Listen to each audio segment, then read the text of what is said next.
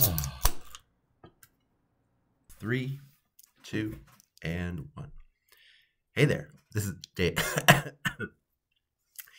Hey there, this is Dan. You're watching the. Okay. 3, 2, and 1. Hey there, this is Dan. You're watching the Salty Sea, and Merry Christmas from me to you.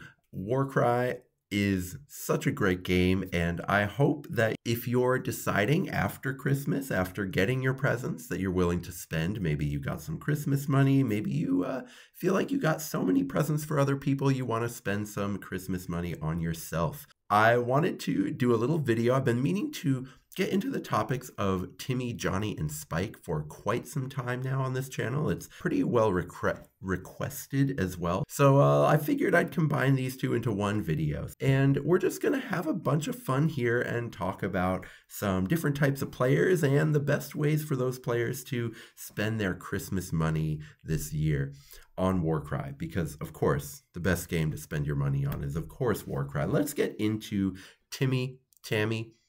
I have a few friends who play Magic who are at this point have gotten very good and very jaded at Magic, but they are still Timmys at heart. So I call them Timothys and Tamaras, because Timmy and Tammy, they play to experience something, and there is something sort of beautiful and naive about that, something a little bit poetic. But what you want to experience is really dependent on the player. I mean, I think the stereotypical Timmy is power Timmy. They love big, powerful, smashy effects, but we get way too reductive about it, I think, because there's so many other sorts of Timmy impulses, and these have all been kind of described by the Magic designers as well. There's social Tammy, who loves just hanging out.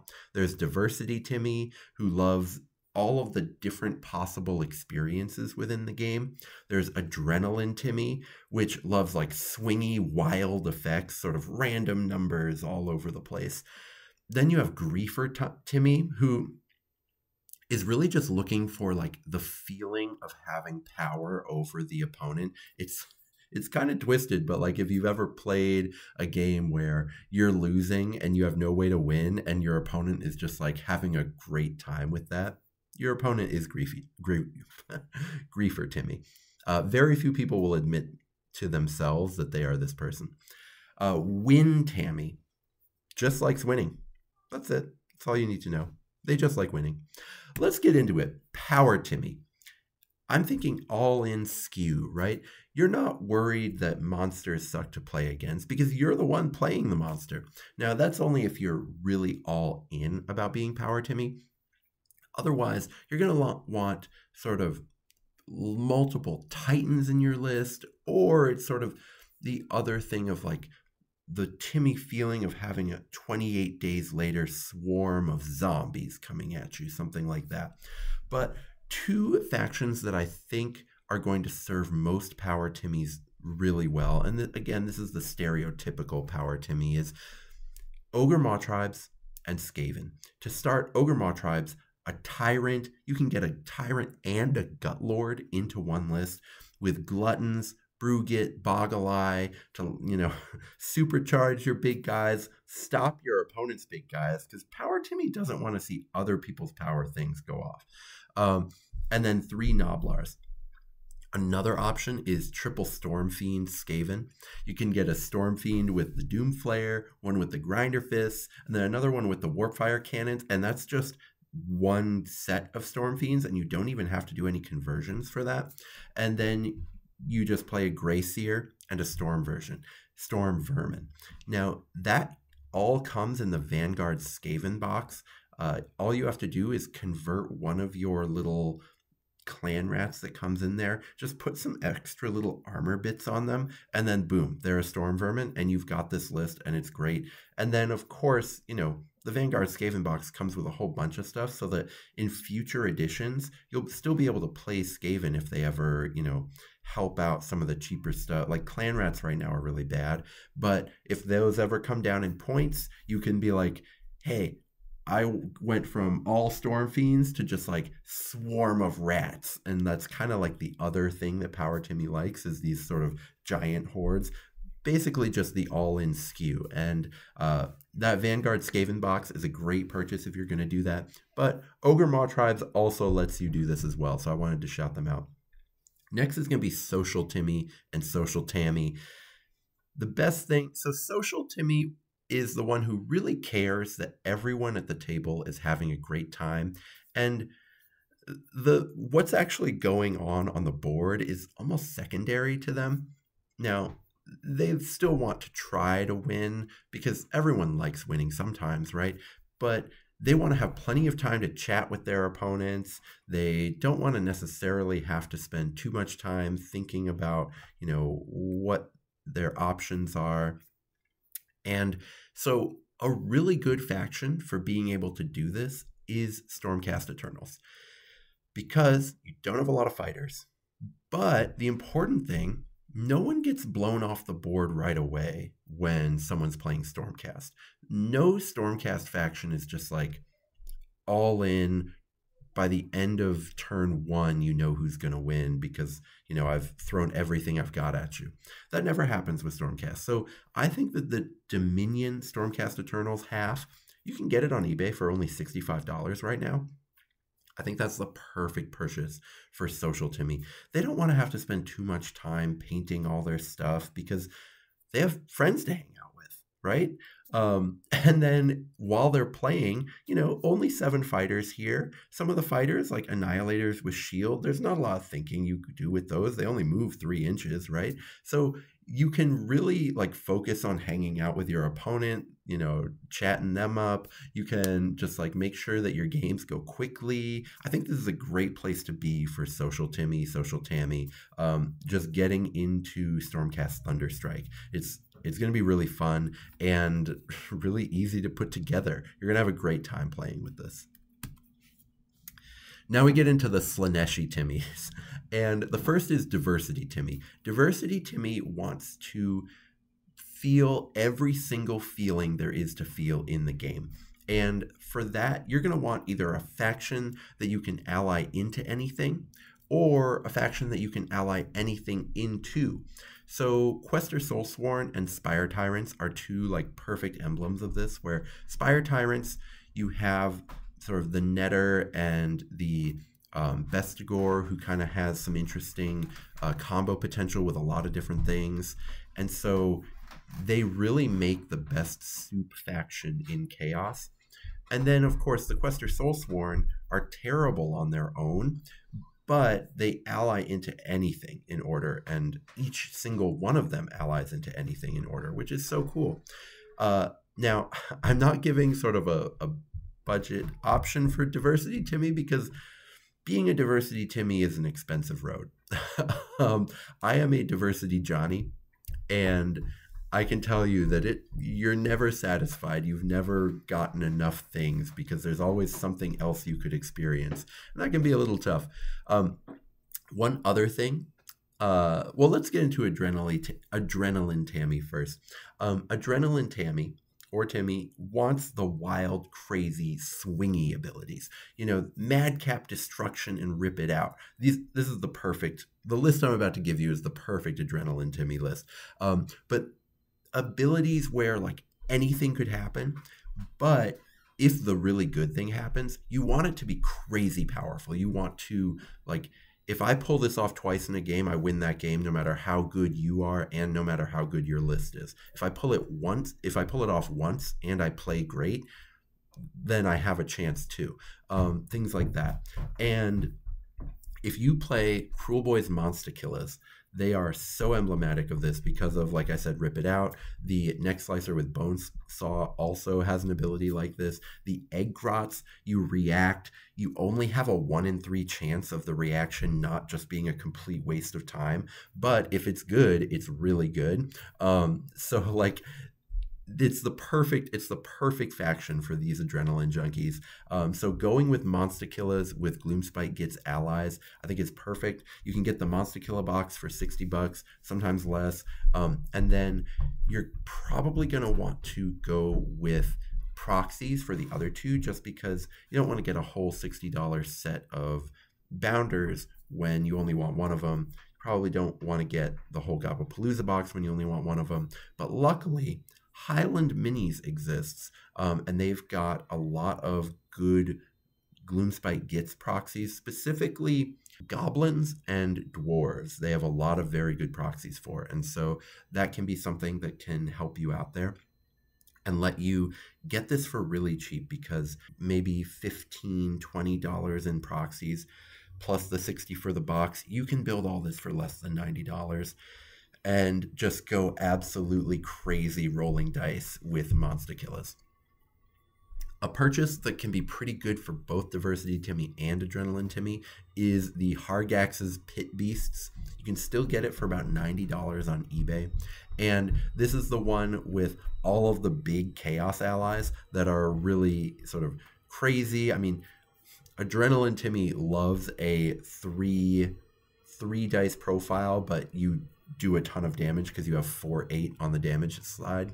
Adrenaline Timmy loves that. Diversity Timmy loves it because specifically all three of these like make any one box Chaos faction playable, which is amazing because that's exactly what Diversity Timmy's looking for. If you can purchase one thing that makes each and every one of your other purchases usable in game, you're so happy about it. So that would be a great box if you think you're maybe a little bit halfway in between these two. Now let's get into the scary Timmies. And we got to take a sip of tea before we get into them, because Griefer Timmy so Griefer Timmy is the one where you kind of love when your opponent's not having a good time. It's okay to admit it. We're in a Christmas video. You can admit it. When you kind of love when your opponent's having a bad time, when you are beating them in a way that is making them maybe want to cry, and that kind of makes you happy, that's Griefer Timmy. It's okay to be Griefer Timmy. Just like, you just need to know what the lines are. And I've built a list that I think is perfect for Griefer Timmy here. You start with a Warden with Trailhound. Then you have an Endrin Master. Then you have an Annihilator Prime with Shield. Now, the Endrin Master is one of the really good melee Kharadron Overlords fighters, but they also have Fight for Profit. Then the Annihilator Prime with Shield is just a really tough to remove, toughness 7, it's absurd, fighter. Then you have the Arbalester, a Trailblazer with twin crossbows, and 5 dogs. This can piss off anybody. It's amazing. The dogs get to go -1 action on people, so their thing that they love, just like ask them what their favorite fighter is in their warband, and you can make it so every single round their favorite fighter can only do half of the things. It's hilarious. The Arbalester can blow people up at range, especially in combination with the Endrin Master, where Fight for Profit works for range. I mean, the classic Kharadron Overlords thing, but the Arbalester, if anything, does it even better and even scarier than KO do it. If your opponent is slow, your Endrin Master plus Arbalester will just like blow them off the board before they've even managed to play the game. They will hate you.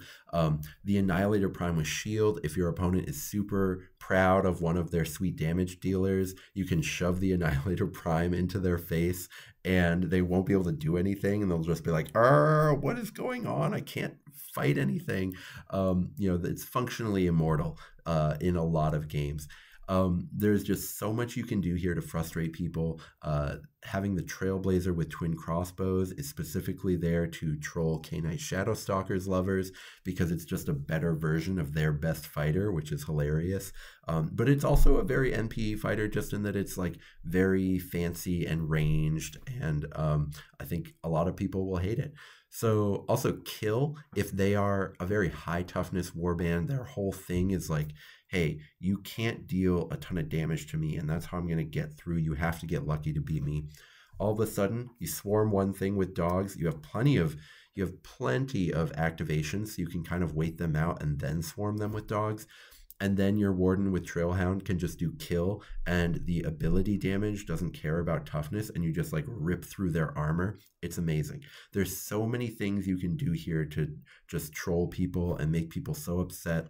And it's a very reasonable warband. Also, 10 models. Some people just hate playing swarms in general. This isn't a pure swarm, but it's got a lot of fighters.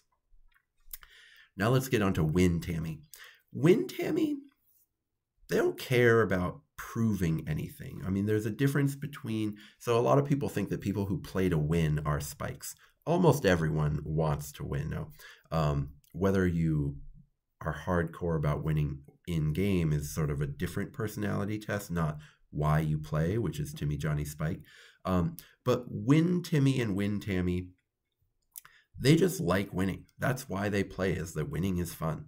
And they don't care if you think they're good. A lot of Win Timmys and Win Tammys do get pretty good at the game, but only like by accident, because they've been playing a lot and, you know, maybe they practiced a little because they didn't like losing, so they just like tried harder to win. But they don't care if you think they're good. So these are the people who, if you've played Magic the Gathering, they play dredge. They're just like, I'm going to win game one. Did you draw your sideboard cards that instantly beat me? No? Okay. I'm going to win game two too, and then I win. Sorry, man. And it's just like the game's over in 2 seconds. Either you beat them or you didn't, right? And this is a great place to run Chimera Nurgle if you're this kind of person. You don't care if people respect your skill, right? You just, winning is fun. And I respect this. Also, people need to run Chimera Nurgle more often so that GW knows how much they screwed up. So a Chimera, a Sloppity Bile Piper, a Nurglings, and then 5 Plague Bearers. It's a really ridiculous list to play against. There are things that can beat it. It's not invincible, but the absurd degree to which this list destroys not just casual lists, but like semi-competitive lists or competitive lists that aren't specifically thinking about chimeras is just insane. And so the ability to know at the beginning of round 2 that you've won the game, it's everything Win Timmy is thinking about, everything Win Timmy wants to feel. So just go for it. Don't let people shame you out of playing this if this is the kind of thing you're into. Because, you know, at the end of the day, if we're all joining a tournament and you're playing to win, hey, you know, this is the thing that wins a lot. So go for it. Let's let's get into, if you're into this kind of content, please consider hitting the like button, subscribing if you haven't already, Algorithmo, the chaos god of YouTube, and Patreon.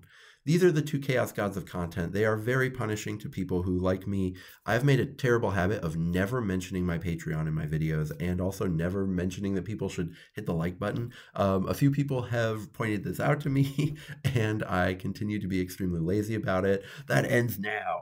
I am doing it. I am reminding people that this does change. You know, especially, there's only a few Warcry content creators on the entire internet. There's like 6 of us total. I think 4 who do primarily Warcry content, and then 2 more who do it sometimes. Like, it is a very small community, and liking every video of every Warcry content creator that you enjoy is probably the #1 thing you could do to make more people see Warcry content in general, more people think about Warcry, and grow the community. It sounds so weird, but like, the #1 thing you can do to grow the community is like play with your friends and be nice to people while you play against them. That is the #1 thing. But the #2 thing, it sounds so weird, but the #2 thing is probably liking all the videos of all the Warcry content creators, because that allows YouTube to push out their videos. And so now it's like when you watch some painting videos, YouTube gives you more painting videos, and then they also give you Warhammer 40K strategy stuff because you are liking painting videos. A lot of people who like Warcry or Warhammer 40K strategy are also watching painting videos, so YouTube gloms them together. Then you maybe stop clicking on that, but start clicking on AOS stuff. Now it starts to sort of associate those 2 things. If you click the likes on the Warcry stuff, it it does a lot to kind of bring it into the general ecosystem. So I just wanted to put that out there just so that people maybe think about it for a second. And now we can skip to talking about Johnny and Jenny, because this is me. I love this. Johnny and Jenny play to express something. Whereas Timmy wants to feel something, Johnny wants to get something out. So 4 of the really common subtypes of Johnny and Jenny are Combo Jenny, who loves the interactions between different game pieces. Offbeat Designer Johnny, who just wants to try to find answers to weird challenges. Then there's List Artist Jenny, thinking of like your list as your art, going all in on a theme, stuff like that. And then there's Uber Johnny, who just wants to do the undoable. It's a little bit like Offbeat Designer Johnny, but where Offbeat Designer Johnny might be like, what's this weird challenge? Let me try it. What's this weird challenge? Let me try it. Uber Johnny is like specifically, what is the one challenge that no one thinks can be done? So slightly different approaches or focuses in the same sort of idea. Let's go into Combo Jenny. So the beauty for Combo Jenny is in the machinery of the game. Warcry is interesting for this because most combos are either very good and therefore like really known around the community, or they're pretty disappointing. Luckily, finding new ones and finding other ways to make them work is the job for Combo Jenny, and we need Combo Jenny to kind of show people what's possible. Another thing about Combo Jenny, though, is that they love combos. So yes, they're constantly searching for new ones.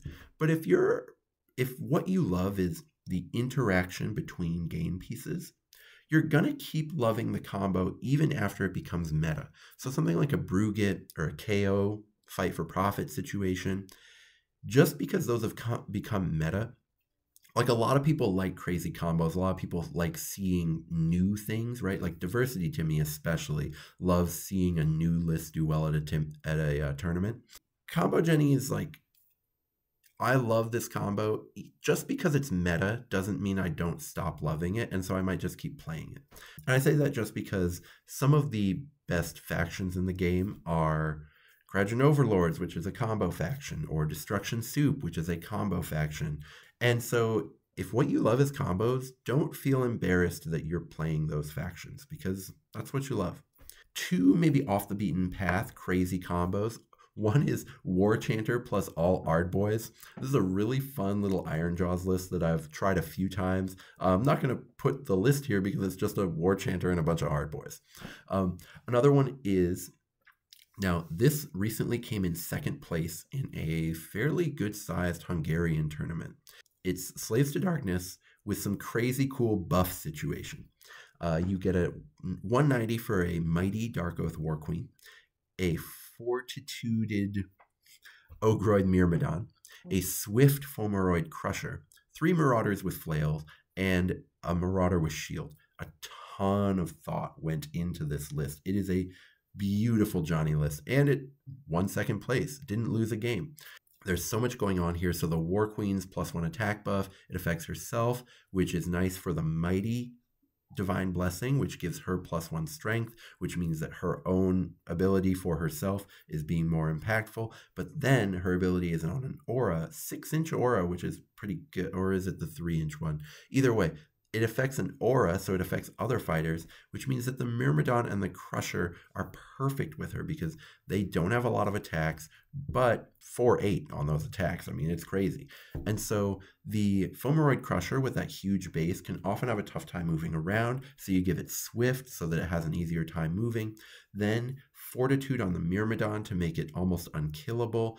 Just an incredible layer of overlapping buffs on really important pieces.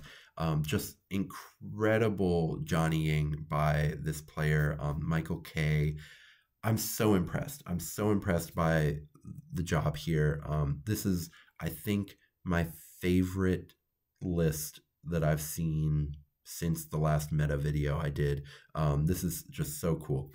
An alternate purchase that's really perfect for Combo Jenny is the Gabapalooza. This is a cheaper purchase because this Slaves to Darkness buffs thing, I mean, you probably want to get the Hagrax's Pit people, and then, you know, some Marauders, and then a War Queen is $35. It's pretty expensive to put together. But for a little bit cheaper, you can get the Gobapalooza. They go into any Destruction Warband. They're excellent. The Boggle-Eye and the Brugit are very meta, but the other three all have really cool abilities too. And the Scaremonger, I think it is, has a really cool debuff that people generally don't play with, but it is pretty powerful. So try it out. The Gobapalooza is really perfect if you're a combo player. Next, we get into the puzzle solver, which is Offbeat Johnny, looking for different challenges, things that you tell them are kind of odd or weird, and they just want to solve those puzzles. So things like all mid-range, or, you know, like someone's like, man, I hate spam. Offbeat Johnny goes, I wonder if there's a faction that can not spam at all, no repeats. You go like, hey, you really need to have, you know, 7 to 10 fighters in your warband. Offbeat Johnny goes, yeah, but what if you had 5? Or what if you had 15? The sky's the limit. You know, only hats I put here. They're just looking to answer like the craziest challenges they can think of. So one that I think is really perfect is, I've talked a few times about like, it's really hard to make mid-range warbands work. Here is a list of a Myrmidish Painmaster, a Shard Speaker, a Slangor Fiendblood, a Painbringer, a Twin Soul with Cleaver, a Twin Soul with Blades, a Twin Soul with Lash, and a Blissbarb Archer. There isn't a single repeat here. There isn't a single chaff model. There isn't a single elite model. It is just like the most mid-range meltdown. I'm really proud of this one. I don't think it would be like really good, but I don't think it would be bad, because you're running like all of these fighters except for the Blissbarb Archer are pretty good. And then the Shard Speaker has a pretty interesting ability to kind of mitigate some of the mid-range problems with mid-range fighters dying too quickly. Well, now you're giving -1 attack. There's a lot to play around with here. So I think Slaanesh is a really good place to look if you're kind of in this Offbeat Johnny situation. Also, Offbeat Johnny loves maybe some of the less played factions where this qualifies. So this is a fun little one. This one is a little on the expensive side because you kind of have to get a lot of different pieces, but the Slaanesh Vanguard box gets you most of this, though that is 140. It might be cheaper to, say, grab the armor box, which is just 60. I call it armor box because it's the one that has both Painbringers and Twin Souls in it, and you can build most of this with just that. And then there's these just 3 single fighters where, you know, if you're being real, you could just do other things with it. But if you want to get real crazy, like Offbeat Johnny would, you'd have to, you know, maybe get some proxies online, something like that. Though I will say, for most Offbeat Johnnies, once you get into a challenge, you know that money is not going to be an object to stopping you from solving that challenge. So, you know, weird, odd lists are just part of the game there. Now let's get into, you know, the artiste. Whereas Offbeat Johnny often ends up in a theme because that's how you're solving a certain weird challenge. List Artist Johnny doesn't start with the challenge, they start with the theme, if that makes sense, right? The list itself is the justification. And List Artist Johnny loves a crazy theme, loves a unique play style, just wants to like get that out there. They want to kind of express their identity through their warband composition. Now, a lot of things for List Artist Johnny are often just going to be like, hey, this fighter's neat, and this fighter's neat, and this one I did in a narrative one time, and it has a name, and I'm not going to play any lists anymore that don't have this fighter in them. Stuff like that, and that's totally sweet and totally cool. I can't advise you on how to spend your Christmas money if that's how you're feeling. So I thought I'd do a different sort of list artist thing, which is something that my buddy JJ, I love this guy. I'll know if he still watches based on whether I get a comment here. I'm watching you, JJ. Oops All Nets is an incredible list he came up with. He runs it slightly differently than this, but this is my take on how I would run it. A Blissful one, a True Blood, a Mind Stealer, Spheranx, 3 Awakened ones, and an Ascended one. The Unmade are perfect for this because the whole thing, their shtick in the Unmade is that all of their fighters have a net. And so you run all of the nets, and then you have two allies who also have nets, and it's beautiful, and it's the perfect kind of crazy play style, crazy thing to kind of put on the board. It has like a wild effect on the games it plays. It's really fun. It's really cool, and it's absolutely worth doing. You know, the Unmade, it's just one box, and then you just have these two allies. The True Blood can be you can do proxies really easily on eBay, and then you can basically only do, or sorry, not on eBay, on Etsy, and then you can just basically just do the Mind Stealer, Spheranx, and the Unmade and have this list. So it's not cheap, but it's not expensive either. It's cheaper than a Vanguard box. The ultimate magician is Uber Jenny. Watch me do the impossible. Usually to do that, you have to like innovate like crazy. You have to create something that the other people never thought possible. To me, the epitome of this is finding a way to make the most maligned factions in Warcry work. We're talking Nighthaunt. We're talking Cypher Lords. We're talking Tzeentch Demons. And a buddy of mine recently went to a tournament. It's really funny. Narrative, this was at the Renegade Open. First day, Narrative. Can't play in the first round because they were playing Adeptus Titanicus. Love you, you crazy bastard. Played Adeptus Titanicus, missed the first round, played the second round, won both their games, but because of Swiss pairings, you know, it's like they weren't necessarily winning against the people who were in the winning brackets. Then in the competitive was the TO, played in the first round because someone was late, won their first round, and then pulled out of the tournament. So over Renegade Open, they were 3-0 with this list, even though who knows what that means. But very impressive. The ultimate sort of holy grail of Uber Jenny is to pull stuff off like that. Basically using Ephelim along with the rest of the crew, Spawn Maw, Apitrax, Kindle Fingers, then having a Flamer of Tzeentch, a Pink Horror with Spiteful, so that you guarantee to get the reaction when it dies, and then a Fomeroid Crusher, because let's be honest, you need a Fomeroid Crusher to make bad Chaos Warbands work. But this is like such a cool way to do the Uber Jenny thing of sort of winning with the impossible faction. I just want to put out a warning for people. Many people think they're Uber Jennies, but aren't ready for that life. Either way, Ephelim's Freaky People is one of the best Johnny purchases in general for Warcry, and I suggest people who love like weird stuff happening, I really suggest you get this Underworld's Warband. They are excellent. Not only in terms of they're decent in-game, and they are crazy in-game. It's everything Tzeentch is supposed to be. Let's get into Spike. Spike is the one who plays to prove something. Now, usually that's to prove I'm better than you, but not always. One of the spikes that I know a few of is Sleeper Spike. It's like to prove that people aren't respecting such and such archetype, something like that. You can be trying to prove any given different thing, but most spikes who play games are trying to prove that they are good. The way you want to prove, or like what you're trying to prove, can be different enough that there are a lot of different types of spikes. One is Innovator Spike, who prides themselves on always finding the next broken thing.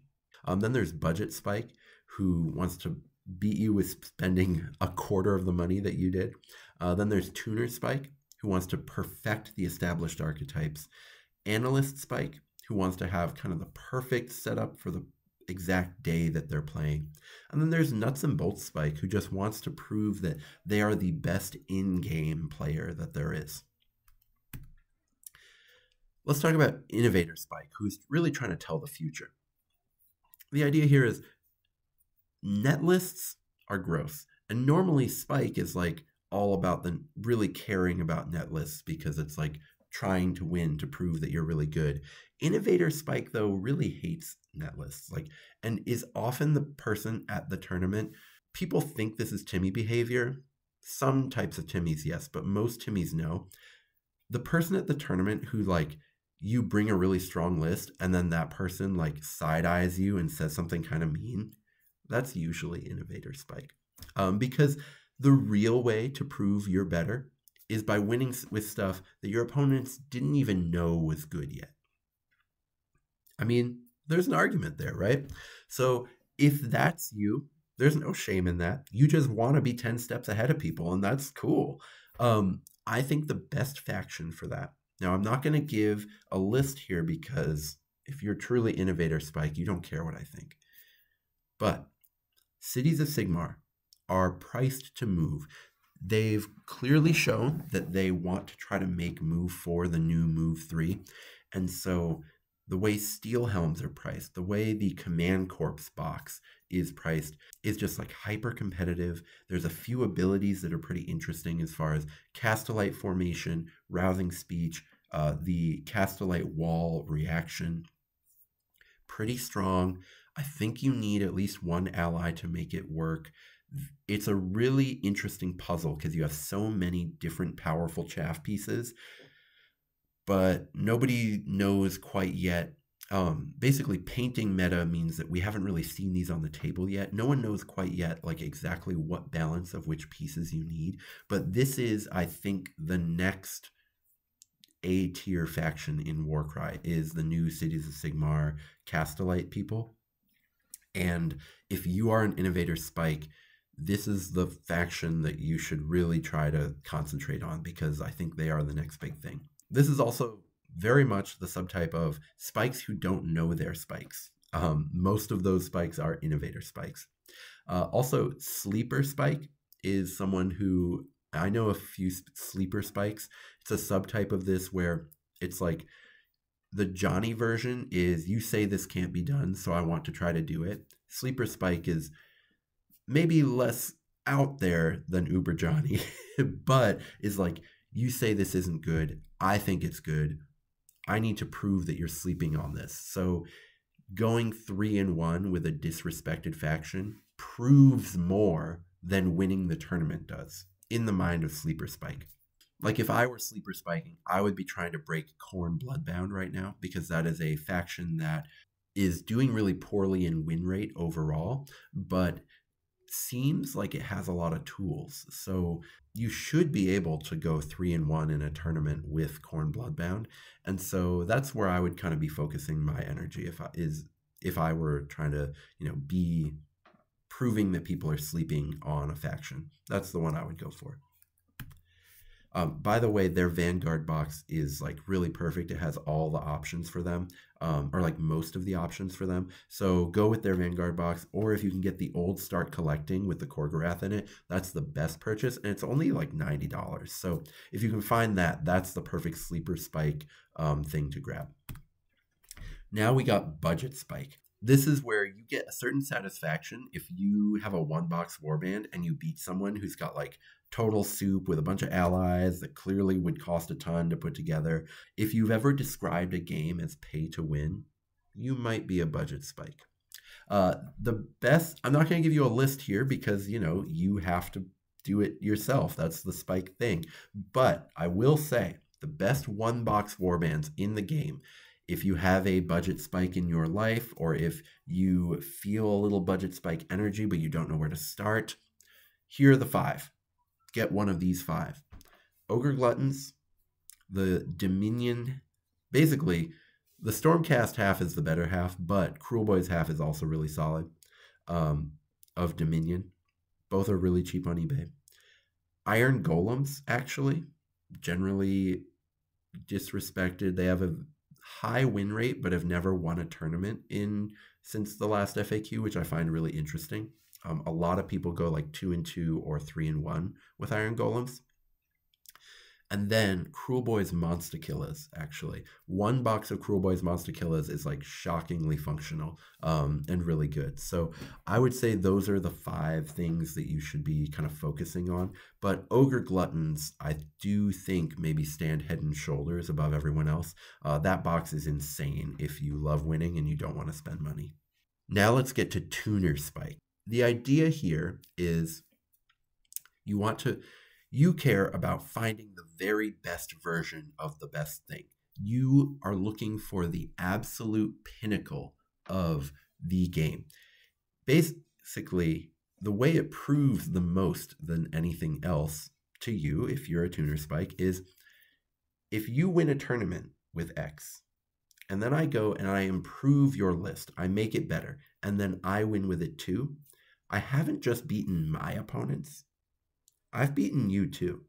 I think that that's kind of an interesting way to think about it. It's not my own personal philosophy, but I do find it fascinating. And usually when a format gets broken and something has to be banned, it's usually because at the end of the day, Tuner Spike beat Innovator Spike. And no one likes being in a place where that has happened, but it is Tuner Spike's job to get us there. And I think that that's really interesting. So what I would say is the perfect KO, SBG, and Nurgle lists are still out there, or at least Nurgle non-Chimera. We know Nurgle Chimera, but also it can be beaten. If you metagame specifically for Nurgle Chimera, you'll beat it. The perfect versions of these three factions are still out there. These are the three factions I'd be looking to if I was trying to find like what is the pinnacle of the game. And what I will say is that Soulblight Gravelords is perfect for this because their Vanguard has everything that you want right now. Ever since the January FAQ, I think that skeletons have edged just ever so slightly past Graveguard as far as the best option in Soulblight. Graveguard are still great. Maybe the ideal list wants a mix of both, but the Vanguard has your Vargoyle, it has your Vampire Lord, it's got all the skeletons. It's really the perfect box. Now, it is expensive, but it's just got so many things in it, right? So I would say that's an incredible place to start if you feel like you are kind of a spiky person who wants to find like what is the platonic ideal of power gaming in Warcry. I really think it is going into one of these three factions and trying to find the very best version of it. Now let's talk about Analyst Spike. Analyst Spike, I kind of really like. I am not this guy, but I really like hearing various Analyst Spikes and what they post online. Shouts to overthinkingwarcry.com. Basically, the idea here is anyone can like practice a bunch and get good, or netlist and have a good warband, but having the perfect configuration for the exact scenarios and specific opponents I'm going to face, that is the ultimate reward, where you have essentially like laid this trap for their opponent, where you know all their moves ahead of time and everything they could possibly do you've already accounted for. I mean, that is the reward for Analyst Spike. I've got, one of the silliest characters in one of the silliest animes, Kill la Kill. Shouts if you like Kill la Kill.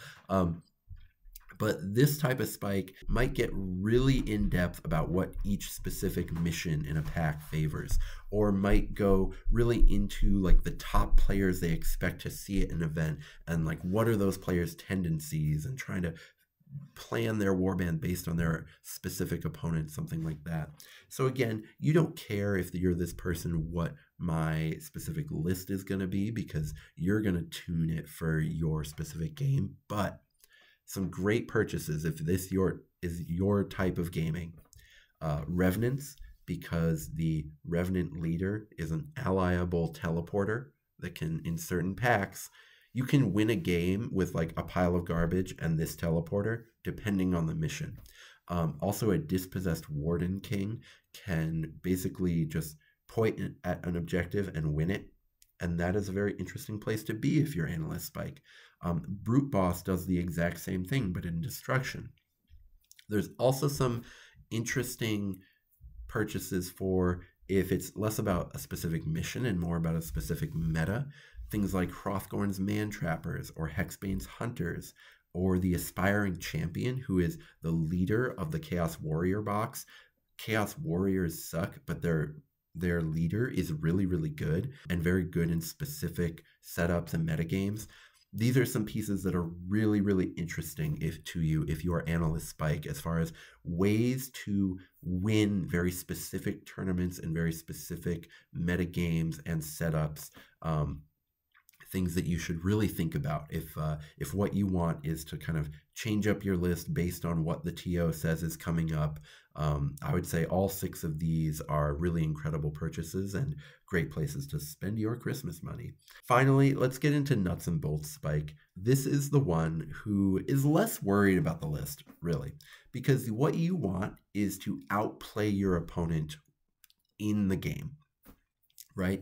Because your idea is, who cares about lists? Anyone can just like look up a list online. You haven't proven anything by just like beating me in list building.